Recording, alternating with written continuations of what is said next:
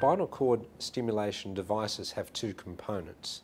The first component is the lead itself, and the second component is the battery or the implantable pulse generator.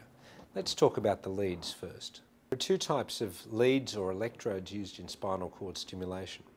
The first type is the percutaneous lead. This is a thin, long lead which is fairly easy to place and can often be placed under local anaesthetic. The second type of electrode is the paddle type electrode. This is a flatter, wider electrode that allows us to cover a greater area of the spinal cord with stimulation.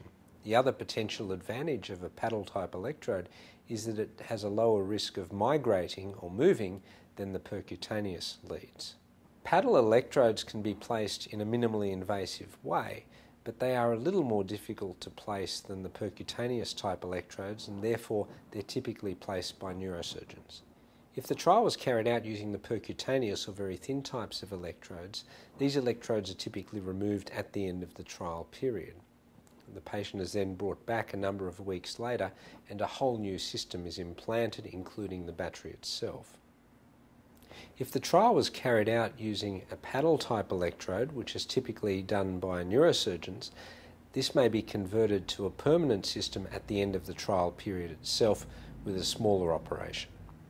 The timing and nature of implantation of the permanent system can be done in two different ways. If the original trial was done by a pain specialist using percutaneous techniques, these electrodes are completely removed, the patient is sent home, and they come back a number of weeks later for implantation of a whole new system. If the trial was undertaken using a paddle type electrode, which is commonly done by neurosurgeons, at the end of that trial period this can be converted to a permanent system with a smaller operation. There are pros and cons for either approach, and you need to discuss these with your specialist at the time.